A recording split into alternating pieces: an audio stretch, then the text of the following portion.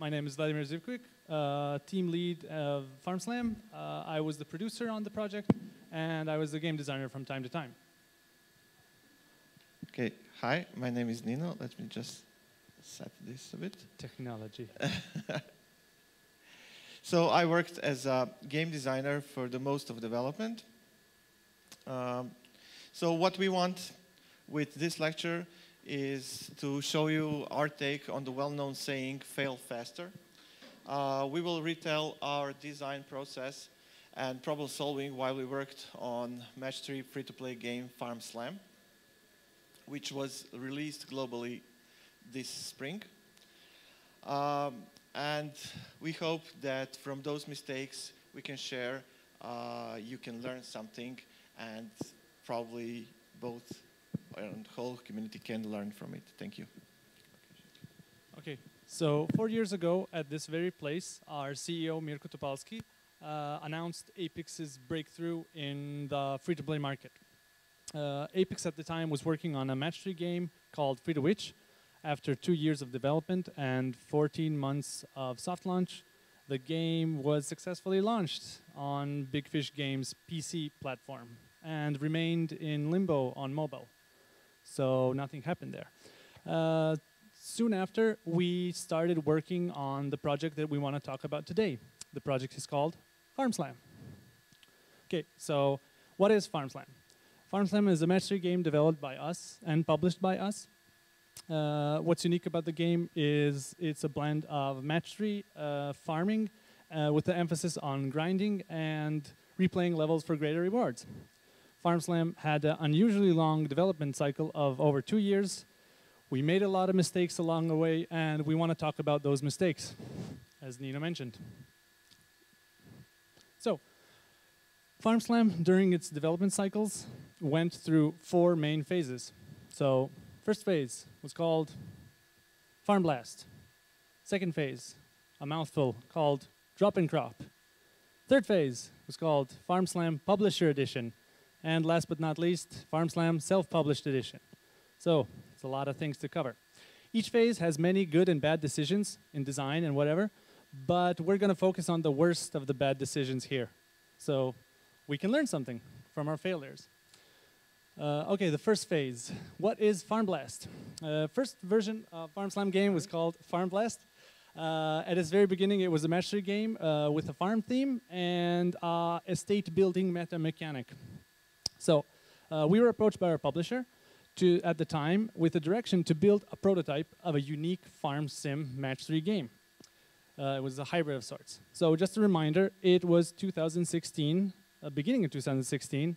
Match 3 hybrids were all the rage. Everybody was looking for a working formula at the time. So Gardenscapes was just like beginning to soft launch, I think, at that time. So it wasn't that like popular. They were also experimenting. So yeah. Next thing, led by the notion that we need to distinguish ourselves from other match 3 games, we wanted to make a brand new, unique match 3 feature, the mechanic, never seen before, heavily inspired by King's Pepper Panic, because at that time Pepper Panic was still a thing and people wanted to try and copy it. The idea behind the meta was to have it as a unique, separate gameplay feature that wouldn't gate the player in the match 3 phase, and it was supposed to be this decorative narrative part of the game. So you see the pattern. There's like, we went full on uniqueness. Everything should be unique. That was the only rule, and the bad rule. So where did we fail? Game was too unique. We innovated on the match 3 design in the wrong direction. By not understanding our players and the genre they loved, we innovated in the wrong direction. By listening to our publisher on delivering something unique at all cost, we made a gameplay mechanic that was hard to understand. So we acted like outsourcers towards our publisher. We listened to every comment they gave us as like a godsend. So we need to fix everything that they comment on or it's not going to work. We were trying so hard to satisfy their vision instead of working on that vision together with them. And we didn't do much market research. We were hoping that the publisher would do all the work on that. And we didn't understand the player base that we were developing for. So how could we have failed faster? We could have acted less like outsourcers and worked towards understanding the publisher's vision of being unique. We could have tested the match 3 mechanic with playtesters and built up a case why it's good or bad. Instead, the publisher took one look at it and he said, oh, this is bad, nobody's gonna understand it. And we're like, okay, cool, we're gonna delete it, fine. So then we were like stuck in design limbo, starting to copy all these other successful games. Whichever successful game would come out at that moment, we would jump on that like, ooh, this is gonna work. And the publisher was like that also, like, ooh, see this is gonna work. We're gonna copy this. So we learned to always think about the player first. We can't make a unique game for the sake of being unique. If we know what the player wants from a certain genre, then we can innovate that. Our publisher kind of understood that, and he was giving us good signals of what to do and where to go, but we didn't get those signals fast enough. And because of that, I think that's one of the main reasons that it failed. Okay, sorry, I'm just going to give it word to Nino for the second phase. So Drop and Crop was second iteration of the game. After the publisher decided to pass on Farm Blast, we wanted to continue to develop and publish the game by ourselves. We learned from the previous phase that too much innovation didn't give results, so we decided to take a more familiar match 3 mechanic from other well-known and played games, but to keep innovating on the metagame part.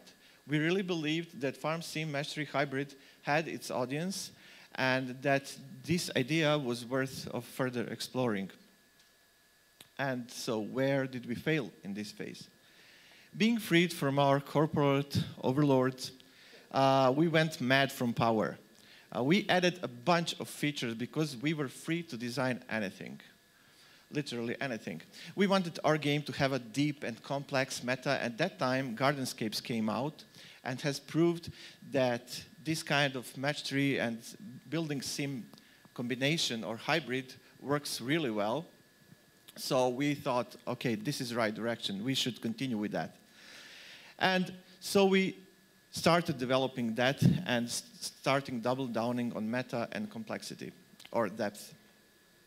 We made a game with both farm map, where you would do maintenance and building, and small saga-style maps for different regions. We wanted both. Game had 5 different currencies, and as a main feature, we implemented this light gacha system with gifts. You could get gifts everywhere for completing levels, returning regularly to the game, completing achievements, you name it. What was in these gifts? Everything. We wanted each gift opening to feel really rewarding and special for the player, so we were trying to jam in anything that we could and that made sense with the design. So you would get hard currency, soft currency, blueprints for building stuff on your farm. We had 15 different tools for corresponding debris on the farm. You need one tool for one debris to remove, etc., etc. So needless to say, this added another layer of complexity and made the game difficult to balance, as we learned during soft launch. Other thing that we also learned is that our player base didn't really care about that kind of depth and complexity. So we missed that part all the way, like you said earlier. So finally, the game was soft launch ready in March 2017. First, the data was promising. We had very good early retention, but the monetization was virtually non-existing. And there was so many things that could be wrong. Because systems were intertwined, it was really difficult to balance. But it seemed that we had a fun game players enjoyed. And so it was only, for us at that time, it was only a matter of balance to make it monetize better, and we had a winner, right? So how could we have failed faster? We waited too long to have a perfect game to get it out and soft launch it. Failing to add features one at a time and test them even internally with ourselves, not putting it out, made the game a feature creep. Later on, we learned that it was very hard to balance, to figure out what players are doing in the game, and etc. So what did we learn from this phase? We learned that you should add features really, really carefully and think about them and make them, add them one at a time, always one at a time, not a bunch of features in one run. So also important thing is to make systems as autonomous as they could be, not to jam everything everywhere. But also really important thing that we learned is when you have a design problem and want to add something, first consider removing something, because usually there is something you can remove from your game that makes game imbalanced. So after a couple of months in soft launch and numerous iterations, we managed to get decent KPIs. Most of the time we were occupied with level balance and finding difficulty curve that worked well with our game, both in terms of retention and monetization. This was going pretty well, and we were able to see changes, mostly improvement, from cohort to cohort. However, our Frankenstein-like metagame was too difficult to grasp, and players either didn't care or didn't get some of the features. So where did we fail? Since the publisher demanded to use their tools, we had to plug out most of ours and to restructure the code. So we had, like, after the soft launch, another publisher came in and asked us, they were really excited about the game, and we decided to go with them because we didn't had that much experience in free-to-play mobile market. And they had both experience and UA money, so we decided, okay, let's make risk lower for us, and let's learn in this process of publishing the game with them. And this was going really well because the game had really good KPIs in our soft launch prior to that. And it looked like, okay, we will need like 1 month or month and a half to pull our tool set and put in their tools for analytics and stuff. And it was like home run. But it failed, because since publisher demanded to use their tools, we had to plug out most of our tools and to restructure the code.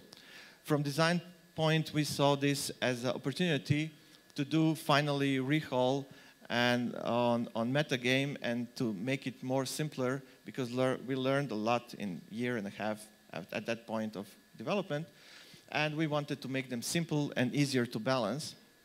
And then that went well. The game remained the same, more or less, but we made system more autonomous and easier to balance. Gameplay changes were done fast, but tool integration and optimization, mostly on Android, made this process a nightmare. Making all those changes resulted in a delay of a couple of months. Design-wise, we were getting great feedback from publisher's game design team, and data started looking really good.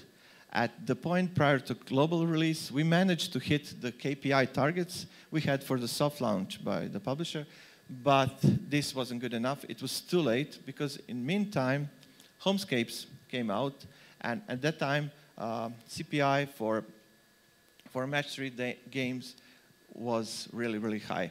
So publisher decided to withdraw, and we got our game back.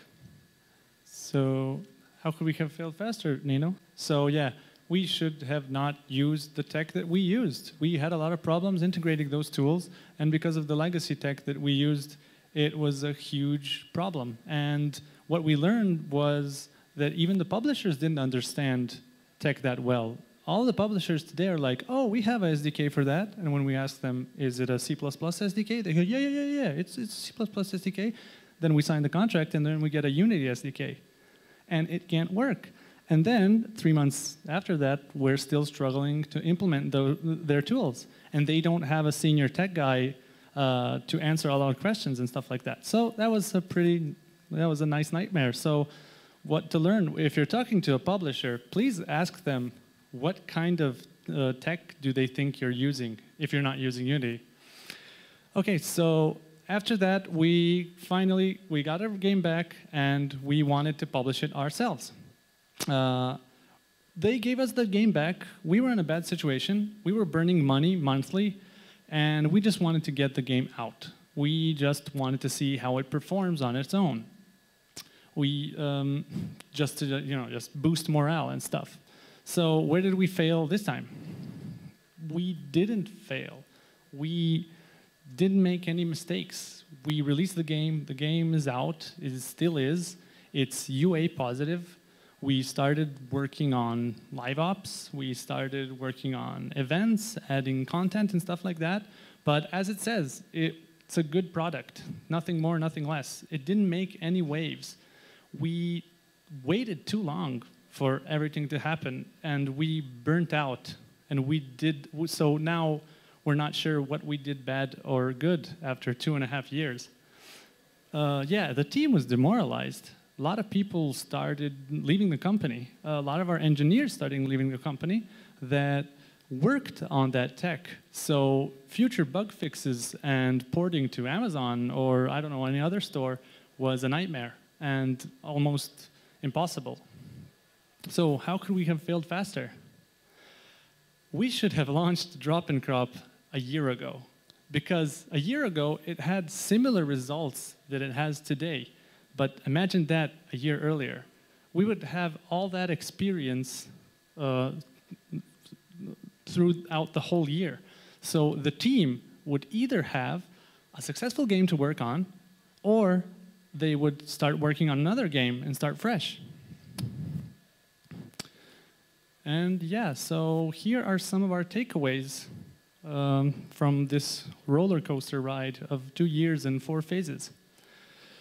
Understand the market and the genre. Understand the market and the genre that you're developing for, especially if you're trying to innovate. Find ways to analyze both successful and flop games and see what the players want. So I think that the lecture before us kind of summed it all up, so we can skip that. Learn to kill your features. So if something doesn't work, first question you should ask yourself is, what should I take out to make the game more accessible, to make it more fun? Because intuitively, we tend to add a lot of features because we're like, okay, the complexity will make it work at one point, right? And no, it never works like that. Test the game in all phases. Okay, probably the single most important thing we've learned is adding features one at a time. Testing it before they're pretty, juicy, or polished, because when you see a player play your game, then you will understand how he interacts with that. We kind of get lost in all those character arcs, pretty art, and pretty particle effects and stuff like that, instead of thinking about what the player is going to experience while playing the game. Next thing is, don't expect other people to fix the game for you. So you know your game. You spend the most time with your game than any other person. So some outside consultant and stuff like that, it's all cool. They know stuff and everything, but don't expect that they're going to have a magic formula to fix it. If you spent your time wisely in researching your player and your market, you will have a good case against why you designed certain features like that. So, okay, I'm getting a message that it's the end, so I just want to say, a lot of times, somebody from higher up would say, okay, let's change this, let's do that, but you need to know your game better than they do and explain why you changed something and why you want something in a certain way. Because if you don't do that, you're going to lose faith in your game, and then you're just going to be a demoralized project lead. That's not fun. And yeah, that's it.